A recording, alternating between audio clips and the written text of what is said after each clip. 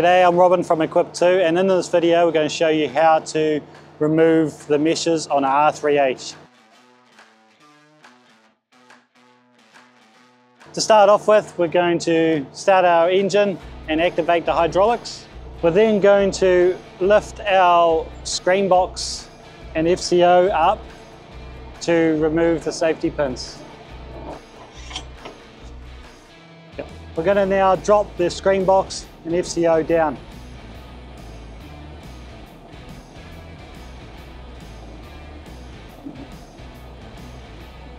So to remove the R3H after screen mesh, we need to remove the tension bar from the front of our mesh by undoing the 4 24mm nuts on the back.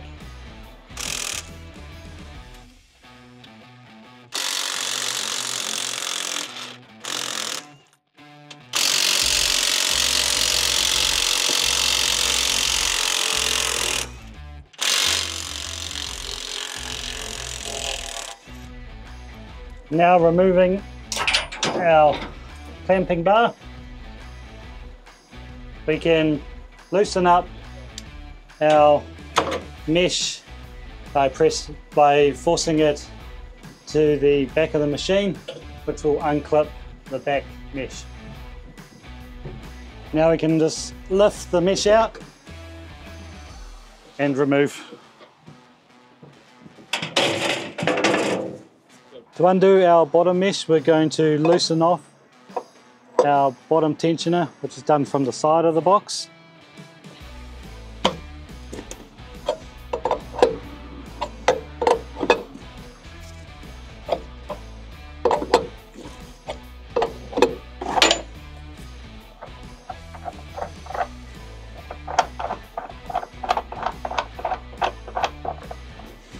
Once loosening off your tensioner on both sides, the tensioner can be pulled away from the hook and released back. Then the mesh can be, like the top one, pulled towards the back of the machine, unhooked and removed.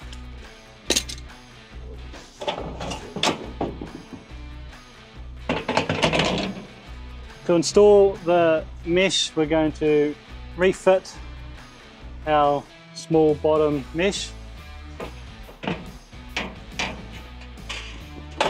laying it in,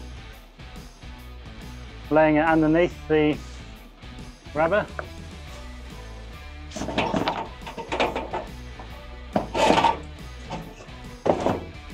Hooking it on, and easiest to use a bar to pull the mesh back.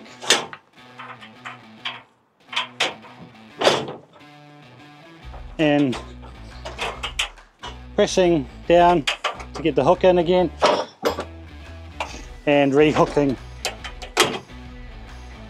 Tensioning up the mesh, we're going to use the tension nut and bar.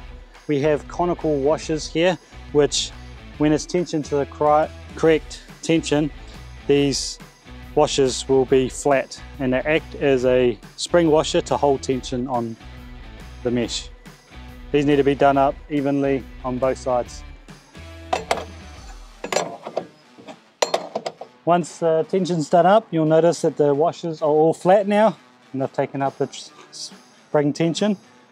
We put our lock nut on, our protector, nip that up. It's done on both sides. We'll also in here make sure that our capping rubber is all installed correctly. You'll notice the wire will be slightly indented on the capping rubber. The purpose of the capping rubber is there to make sure that the mesh is not touching the steel and it doesn't chatter and vibrate. So now we're going to install the top mesh again, and we're going to just lift it up, put it over the back hooks and set it into place.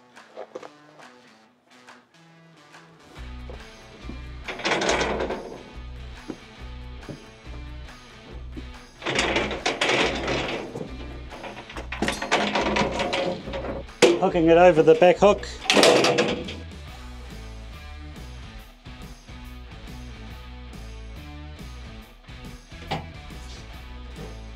And placing it there, installing the tension bar.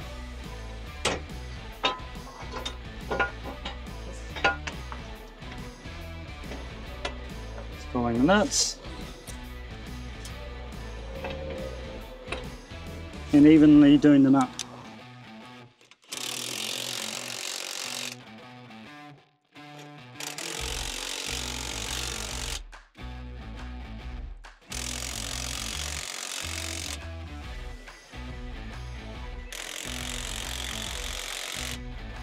Then we always go over it with a strong arm bar to make sure the tension is even and done up tight.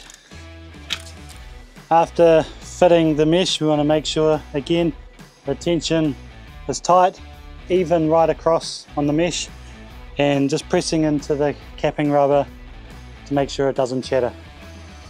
And that's how you install the meshes on an R3H.